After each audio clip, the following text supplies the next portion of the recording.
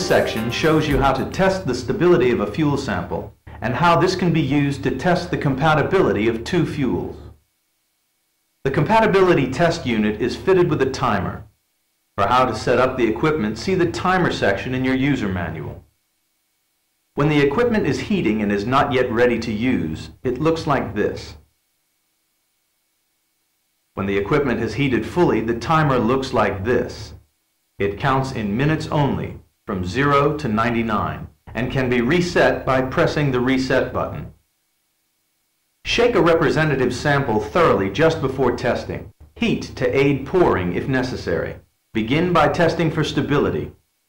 Pour a sample of oil into a beaker, then pour about 10 milliliters of oil into the sample tube. It will fill to a height of around 30 millimeters. After the unit is fully heated to 100 degrees, place the tube in one of the preheat holes. Press reset, then wait for the timer to count to 20 minutes. Have some test paper ready. Stir the oil with the rod provided for 5 seconds, then remove it without touching the sides of the sample tube. Let the first drop fall back into the tube and direct the second drop so that it falls onto the center of the test paper. Place the paper in the removable tray section and replace it in the oven.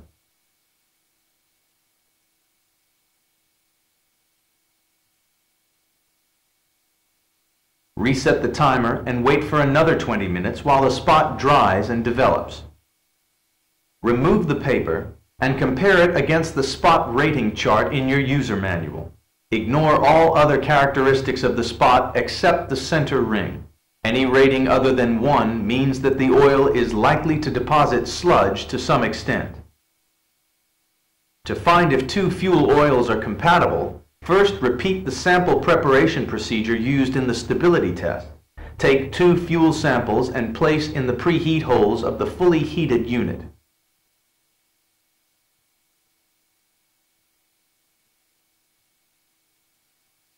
Press reset and leave for 5 minutes.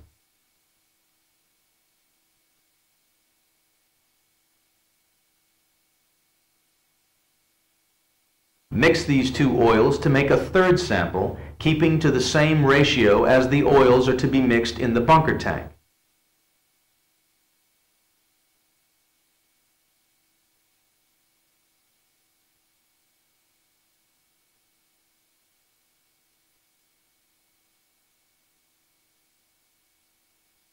Place the sample in the remaining hole and wait for 15 minutes. Stir the third sample for 5 seconds, then take a spot sample as before. Spot samples may also be made of the 2 component oils at this stage if needed. Place the paper or papers in the oven. Press reset and wait for 20 minutes.